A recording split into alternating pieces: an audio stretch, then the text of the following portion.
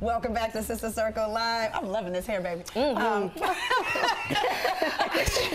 let me know how you really feel. I just did. Listen, it's time for Full Circle. Yes. And honey, Offset, you have given us some good content for our show today. He sure did. Yes, he did. Of course, in our daily feed, we talked about how Offset went to Cardi's concert and had the old, look at this. I just want to tell you, I'm sorry, bruh. First of all, anyway, in person, in front of the world.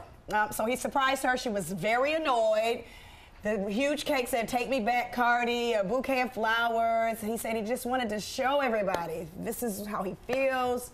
I know I'm bad. I know I've done wrong. Will you take me back? So we're talking about romantic gestures. Obviously, this is very big. I mean, they are two huge stars. They are. And she told everybody what was going on in their family via her Instagram. She kicked it off. So she kicked it off, so I wasn't mad at the response. But will this type of romantic gesture, in your opinion, ladies, get her back? Get quiet. We're going to talk about that and then just romantic gestures in general. Oh, go ahead, Face. I can't wait for Quiet. Come on, Quiet. Let's Let's know what you're feeling. of her in the public eye. So I think that I see where he's going with this. He's trying to correct it in the public eye. So he decided to come on her job with all of his shenanigans. You know, now the diction. Start there. I am a woman. She is a woman, a beautiful woman. You said, bruh? I just want to let you know I'm sorry, bruh. Maybe that's how they talk. I don't know what their love language is in their relationship, but I'm just speaking for me. Yeah. That's not romantic. It's not. You know, it's not. It didn't come across soft. It didn't come across sensitive. It didn't come across. It came across really with no emotion, in my opinion. I don't want my man to talk to me calling me bruh, Like a dude, like another whole nother dude. Right. Now I don't know. Maybe I don't know how they talk. I don't know. But I can tell she was annoyed. Yeah. She was definitely annoyed. She was. Yes. She looked annoyed. And he probably messed up a good concert. You know, she probably had a setup already going on. It's already something to be on stage. Yeah. And, you know, the energy of the adrenaline and, you know, trying to remember your words, your lines, your steps. I really feel like he could have waited until she was off stage, had been in her dressing room with a whole setup.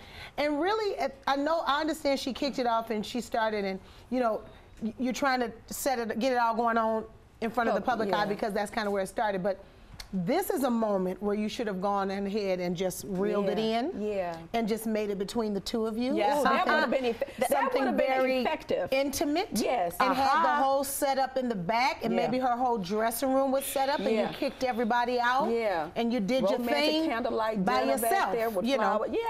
That to me would have been, just in my opinion, because you know we all got them. But I gotta tell y'all, I like them. I want them to stay together for Christmas. I hear what you're saying, but it's not. So you're married already. You got your man, and y'all doing just fine. Well, but see, you can't. So you can't want something for somebody else in their life. He has cheated repeatedly. Okay, how much is she supposed to take? I still like him. I don't care what you say. Okay, well, I know I'm making good sense. I want him to stay, and I'm making sense too. I mean, just for some situations, cheating is not the deal breaker. And do we know what she's done? Because we can't sit here and say that she's an angel just because his is up top. So you know something? I'm just saying he might. You never know what they've been going through collectively. Yeah, absolutely. You know what I'm saying? Absolutely. And just because he cheated doesn't mean that she's not done something that has also been, you know, not favorable for him. Right. Not saying that she has, because she could very well just be chilling, but you just never know the dynamics of relationships. Well, see, everybody has a different point where they have that mark of demarcation. You know what I mean? For some people, it's cheating. For some people, it's beating you upside your head. You know, you just never know what it is for some people. However, I'm gonna have to piggyback off of you, Weenie, because at the end of the day, she had a show to do. And people came to see that show. Yeah. Now, if he wanted to have his little gesture, I think it's amazing. Maybe he could have waited until the very end when she finished her performance so she could give the people what they came to see. They have 18 million followers. You could wait, put something on Instagram. He already has. Doesn't matter. She had a show to do. She had to work. Yeah, no, you're right. You understand what I'm saying? I think mentally he kind of got her off her game.